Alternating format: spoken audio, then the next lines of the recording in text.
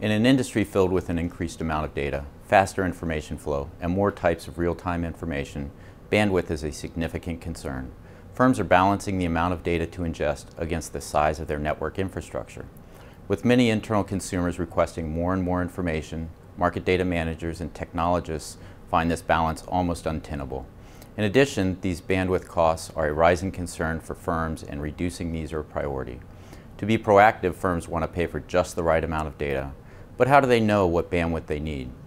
There are many sources of information regarding message rates, including the upstream source, as well as industry associations, such as the Financial Information Forum.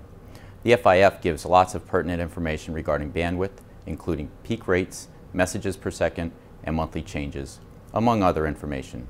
I would suggest that anyone in the market data industry join these types of associations to help them understand what drives message rates.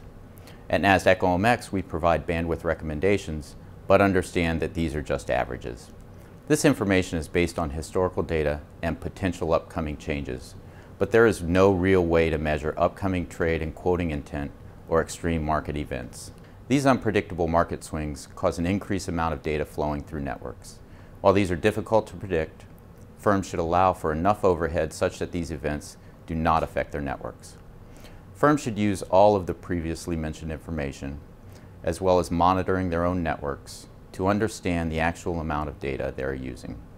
Combining all of these methods should create a good barometer of message traffic and help shape the appropriate amount of bandwidth. For firms that are looking to lower bandwidth, there are typically other options, including throttling, conflation, or compression.